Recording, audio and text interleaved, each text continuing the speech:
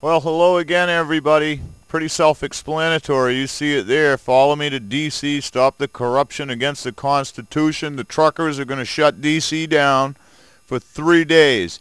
And I'll link you below to the Facebook page where you can get behind these guys. Please mirror this video or do your own. Share the information. This is very encouraging, not only because it's more people standing up to D.C. and the bullshit, but also because about a month and a half ago, a young man here locally in Conway, New Hampshire, who is a trucker, said, came up to me after seeing my car and said to me that the truckers were organizing and going to shut down D.C.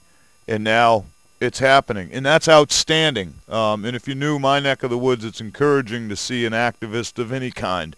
So much love. Many thanks. Again, feel free to either remix this or make your own. The link to the Facebook page will be below. Support these guys, and you know, maybe I've reached out to them. I'm hoping they're going to join us again on the 5th of November for the Million Mask March. So DC, brace up, because we're coming, and we told you we were going to, and you should have expected us.